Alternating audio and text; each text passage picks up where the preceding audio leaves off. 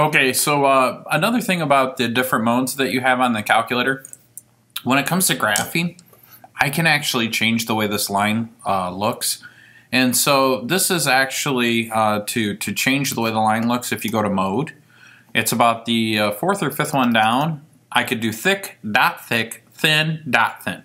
So thick, if I change that to thick, notice how it's just kind of like a line. But now if I go in here and go to mode, and I change that to dot thick, they're like thick dots. So it's like dashes almost, but it's really dots. It does make a little bit of a difference. So if I choose that and I hit graph, now it looks a little different. If I go back to mode and I go down, I could do a thin graph. And so if I hit it on thin, now I graph that. That's a very thin line. Then the other option, the last one would be dot thin. And so it's like thick line, dot thick, which is like a dashed line, but the dots are really close together, thin line, or dot thin.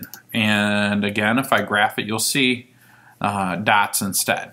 And those are the four ways that you can display your graphs, and it's thick, thin, and then dot thin, all from the mode.